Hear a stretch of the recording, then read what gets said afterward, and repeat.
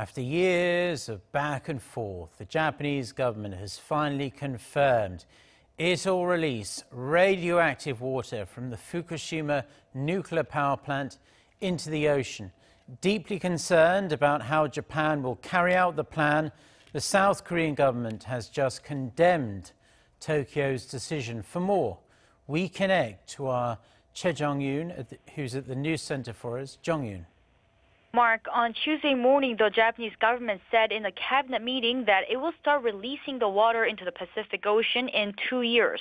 This is the first official statement after years of back and forth on how to process the radioactive water that's been stored since 2011, when a powerful earthquake and tsunami hit the Fukushima nuclear power plant.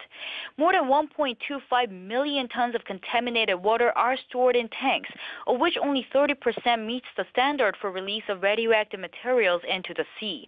Although Japan claims it will eliminate most of radiation in the water, around 60 radioactive substances, including tritium, cannot be removed with technology currently available. So the Japanese government aims, if it can, to decrease the concentration of the radioactive substances in the water. It will tighten by 40 times its original standard of releasing tritium, and it will dilute the radioactive level to 1,500 becquerels per liter. With approval by nuclear authorities still required, it will likely take a couple of years until the actual release starts.